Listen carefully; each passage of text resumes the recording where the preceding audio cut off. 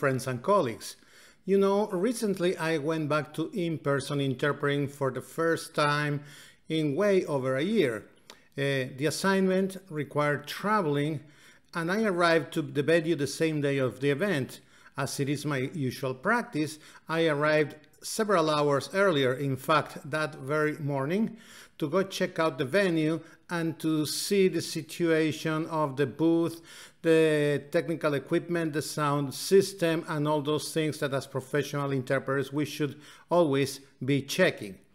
At the time I arrived there, I noticed that they were in the process of installing the booths, because this is one of those events where they don't have a venue with permanent booths, but these are the kind of the temporary ones that they come and they install and then they take down after the event is over.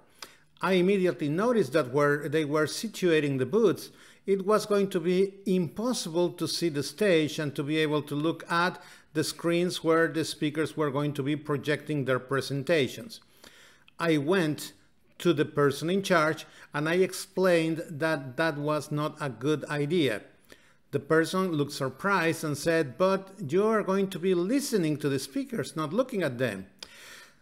Without going into a lot of specifics and arguments, I gave them enough arguments to convey the fact that we need to see the speakers. In fact, this was going to be the first time in over a year where we could actually have a tridimensional idea of what was going on in the environment of an assignment.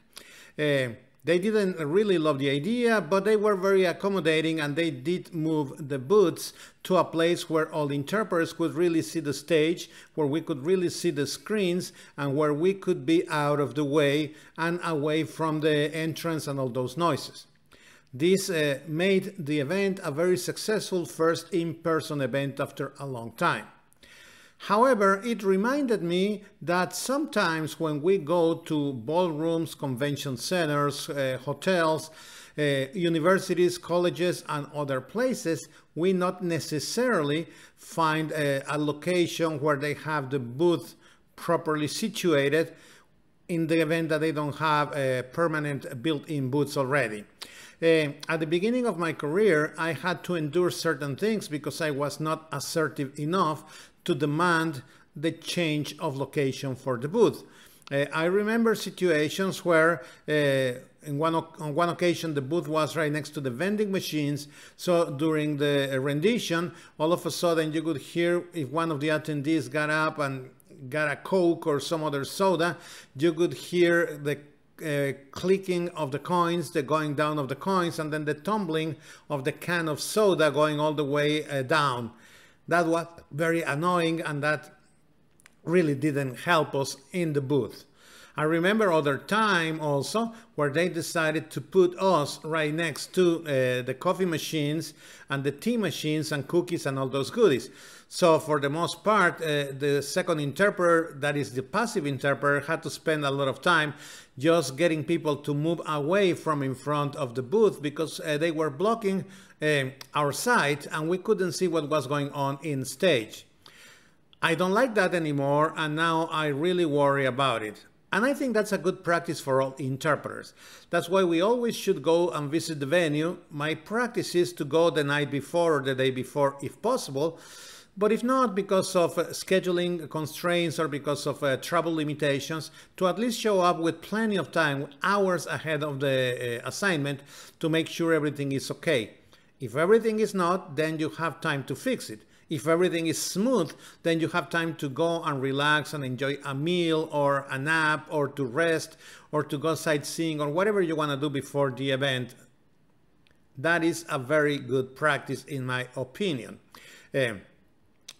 Once that you're assertive, then you are able to guarantee your client a better service just by things as important but that sometimes are so overlooked as the location of the booth.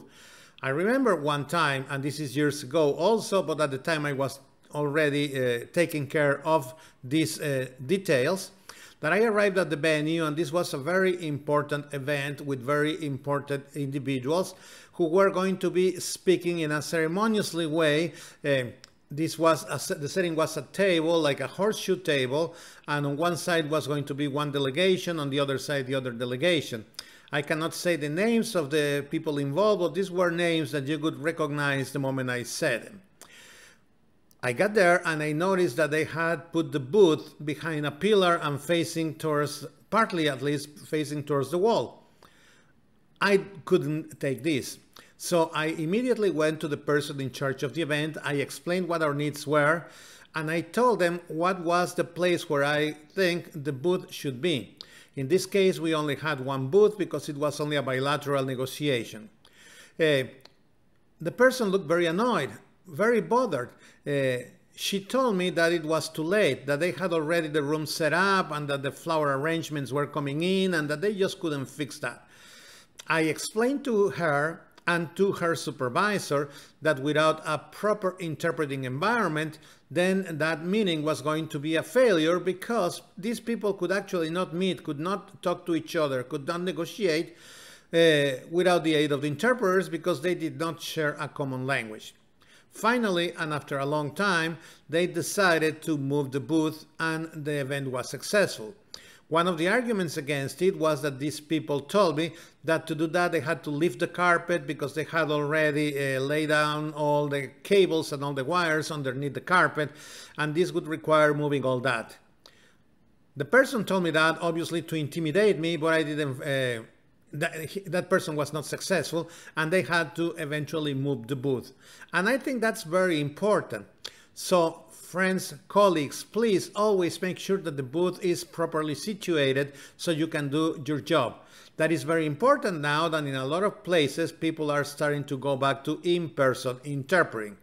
Please make sure that the booths are where they should be. Try to get the best possible ideal placing for them when they are not fixed to the room. Ideally, I like them to be at the back of the room, raised if there's a mezzanine or a second floor on the auditorium, to put the booths up there. That way you have an unobstructed view of the stage, you can see the audience, and you have privacy. That would be the ideal situation. The second ideal thing for me is to have all different booths on a row next to each other so that interpreters can communicate with the interpreters in the other booths in the other language combinations. And the last thing on my wish list is hopefully to be able to have access to the booth through a different door, through a different gate than the people attending the event. That way we can go in and out without being unobtrusive, without having to sometimes endure delays because people are coming in or out and there's crowd control and you have to be flashing your credentials or giving explanations to gain access back to the booth where you are required to be. So let's always keep all this in mind. I understand this cannot happen all the time, that sometimes the booths will be in different places, and that's okay as long as all booths can take a good look at the speakers, see the stage, see the screens, and that they are unobstructed and they are away from the common noises that we all know come with a conference or a congress, regardless of the subject matter and where it is.